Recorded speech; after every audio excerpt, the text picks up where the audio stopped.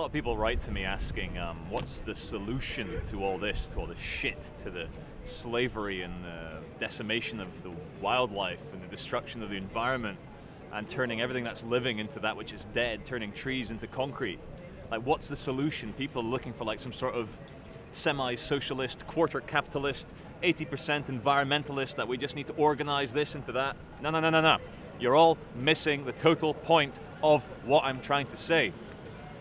The solution is nature, the chaos, the fractals of chaos spinning naturally with birds and trees and apes on the ground and rivers flowing and salmon going back up to spawn. There's no organized solution.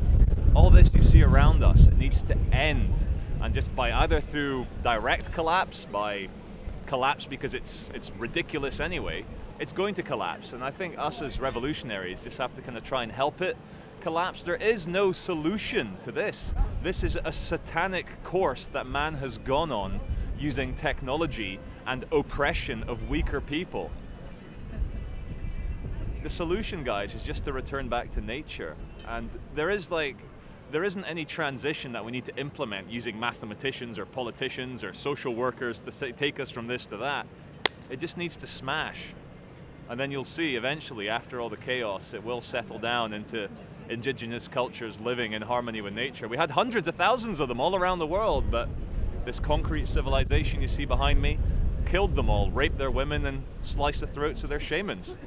So the solution, ladies and gentlemen, is no solution. Get that into your noggin. Thank you.